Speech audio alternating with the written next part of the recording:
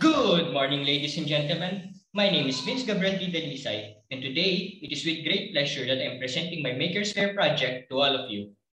What I have made for my project is a homemade water filter. It is a simple invention that can have a noticeable impact on people's lives. It is simple and easy to make, with even kids being able to do it, but it has many practical uses. What can help when you are out of water, such as having no water in your home or you're outdoors and have no water bottles, is my water filter. Though you may think this is all talk, but people who have gone outdoors know it is hard to find clean sources of water such as rivers. And if you know how to build it, a simple water filter is really easy to make.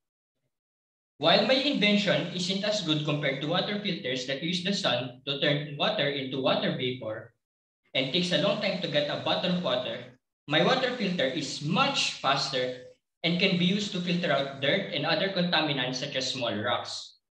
It is made by using any bottles, cottons, cloth or coffee filter, gravel, and sand, which can all be found in our homes and places like the kitchen and our backyards.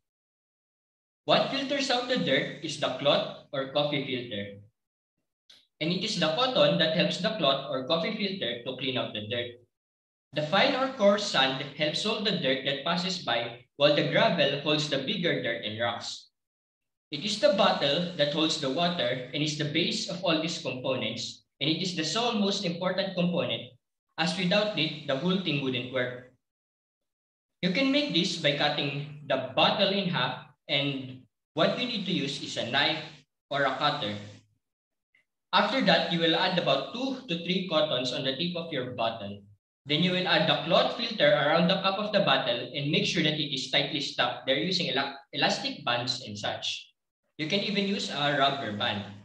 After this, you will add about a handful of gravel inside the water bottle and then add another cloth or coffee filter on top of it and make sure that it is as flat as possible. The next step will be adding sand on top of the filter, and what you need to insert again is the coffee or cloth filter. After this, you will repeat these steps and add a handful of more gravels and inserting another coffee filter and adding more sand, and you repeat this until you are satisfied. And preferably having 3 or 4 filters, though there is no harm in adding more.